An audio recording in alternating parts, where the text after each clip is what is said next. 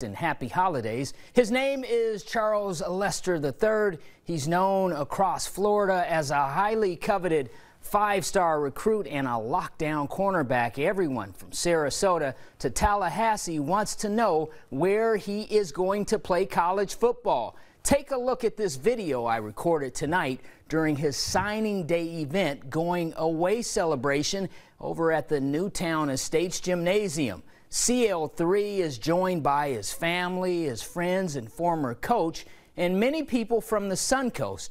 Here's what he had to say about signing his national letter of intent to accept a scholarship.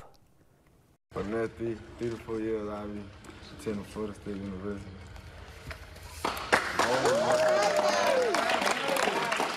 Probably the biggest piece to everything is that Charles has a phenomenal work ethic and an incredible love and desire to play the game of football.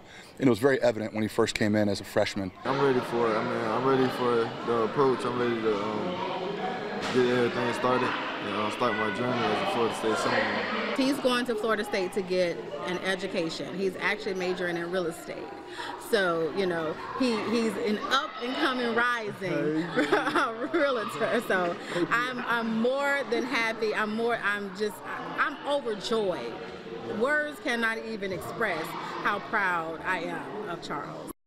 All right, Charles Lester III tells me he leaves Sarasota on Christmas, heading to Miami Gardens to join the Florida State University Seminoles football team. CL3 says he will practice with FSU as they prepare for the Georgia Bulldogs to play at Hard Rock Stadium on the Orange Bowl game. And that is a look at sports, and certainly he is one of the best, and he is taking his talents to FSU.